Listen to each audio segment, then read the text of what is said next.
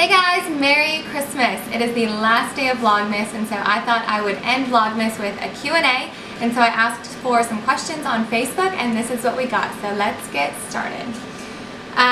Okay, first question, when do we get the pizza dough recipe? Okay, I'm going to just put the recipe in the description box below real quick, and I promise you I will get the video done sometime in January, but I had it recorded and I had it all ready to go on my computer, like all the video clips, and then that computer got soaked. I shared the whole saga on my Instagram stories a couple of months ago, so I haven't re-recorded it yet. So I will do that eventually, but I'll put the recipe below for those of you who are familiar with working with yeast and dough.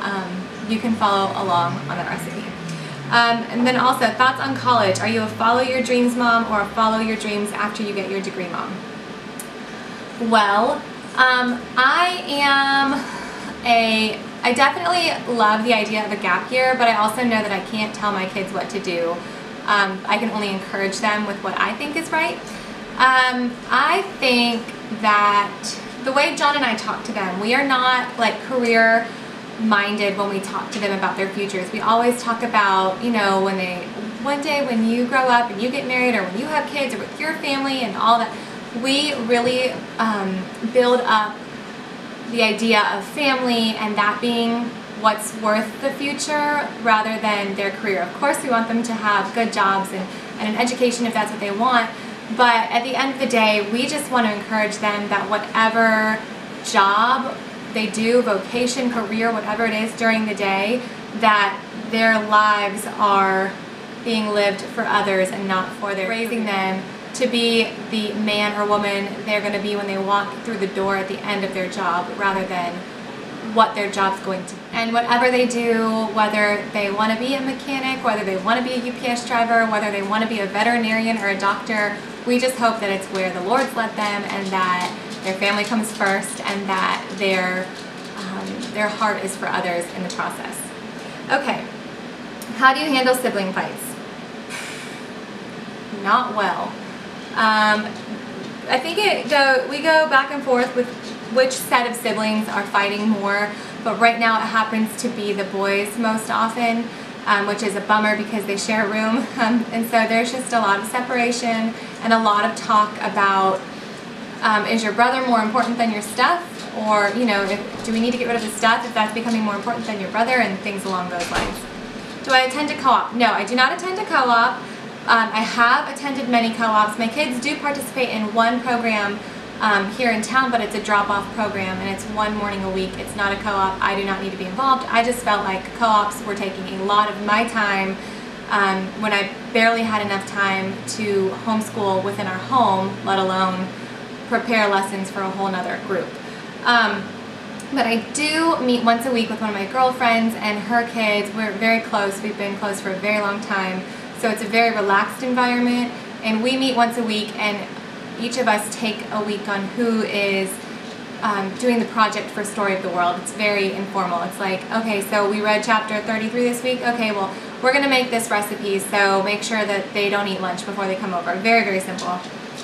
How often do you get outside for nature, study, or playtime? My kids spend hours outside every day. I mean, every day they're outside unless it's raining. In the summertime we have a pool, so they're out in the pool. In the wintertime they're outside all day. We do school outside. We love being outside, especially in the evening time. It's Florida, so it's very warm, but they do go outside almost every day for a few hours, and they're outside every morning for quite some time.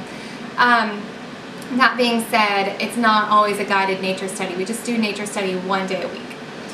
Do you do tea time every day? No, we don't do poetry tea time every day, but I did just start considering doing an afternoon tea. So we do our morning basket in the morning, and I like the idea of doing our read aloud as a tea time at the end of every school afternoon. I used to just have them pull out their mats and blankets, and I would read to them at the end of the day, turn all the lights down. It was very comfortable, but I think that I might add a little easy popcorn and tea time snack every day and just make it like a gather around the table kind of a time. I think that would be fun. Does it ever get crazy loud, and how do you handle it? It always seems so quiet in your videos. It is so loud at my house sometimes that I am just like, if you guys do not quiet down, mommy is going to have a heart attack, and that's probably not doing anything good for them. They're probably getting anxious about it. But I I don't handle noise well, so I kind of deal with that in a couple of ways. One, we don't ever have the TV on, especially as background noise. It's very rare, except for a family movie night, that the TV's on. We don't really have any radios in the house. We don't have a lot of noise besides soft hymns, usually playing on Pandora. And if the TV's on, it's not on with people talking. If they're watching a movie, they're watching a movie. If they're not watching it, I turn it off if they're wanting to talk. We do talk about respecting the environment a lot, so they're allowed to be noisy in the house if it's an appropriate time, but if the baby's napping or we're doing school or somebody needs some rest or mommy has a headache, we need to respect the environment. That's less of like an inside voice, outside voice type of thing, because sometimes it's okay to yell inside the house if they're having fun or playing a game, but they need to know to respect the environment that is necessary at that moment. The next one says, I have two very different questions. How did you come up with your kids' names? Oh my gosh, I love the story behind each of my kids' names. I think I will do a video, one of those like 10 baby names that we love but won't be using kind of a thing, because for each of our kids we have a boy's name and a girl's name, and we kind of like retire so if that baby was a girl, then we kind of like retire the boy's name and we never use the boy's name. So I tell my kids what that name would have been if they would have been a boy or a girl, and I wonder if any of them will use them for their kids. I don't know. It's just, there's a story behind each pregnancy, there's a story behind each prayer for each child that we were having, and there's an appropriate, male and female name for each of them. So we never felt like using the same name again. So you know what, I'm going to do that. I'm going to do a video on how I came up with their names, because they all have a very good story behind them. And I promise you I will do that video before January 1st. I will do that video before January 1st. Okay, where's the questions at? Okay, and then the second question on that was, I was watching an old curriculum video of yours and you mentioned the Prairie Primer, and what you use, that I would use it in a couple years. Okay.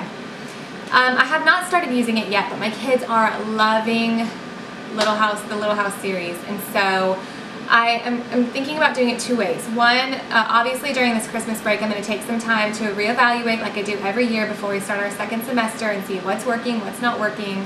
And I may kind of like push our Prairie unit a little harder than I'm pushing our History unit. If that's the case, then we will pick up Prairie Primer.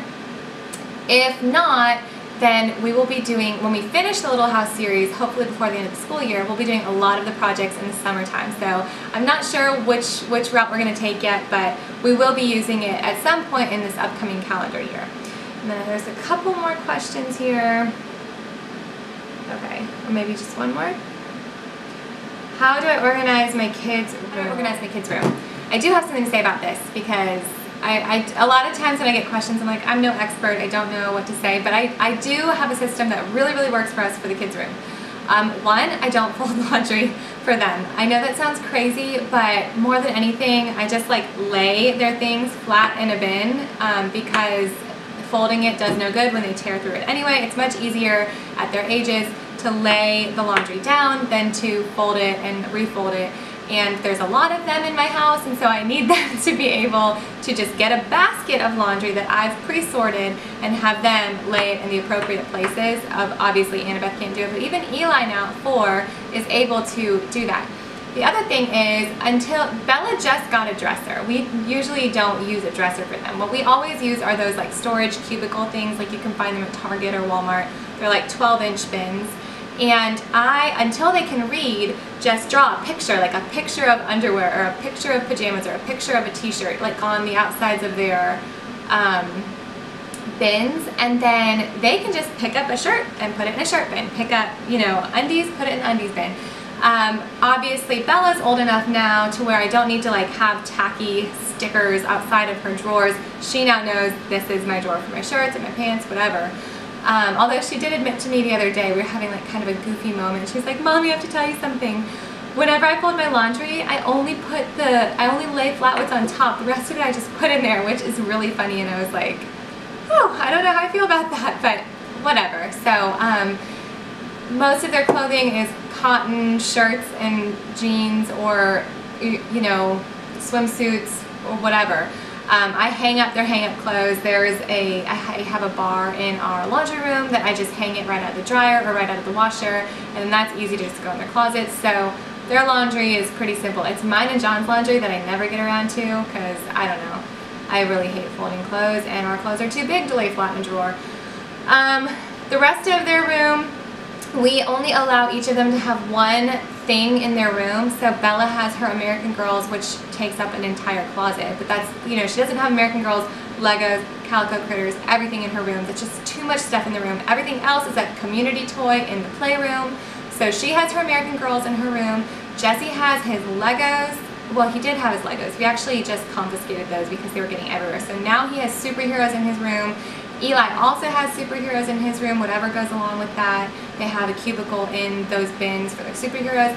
And they also all keep their stuffed animals in the room. So it's just stuffed animals, an American Girl in Bella's room, and stuffed animals and superheroes in the boys' room. It was stuffed animals and Legos, stuffed animals and superheroes.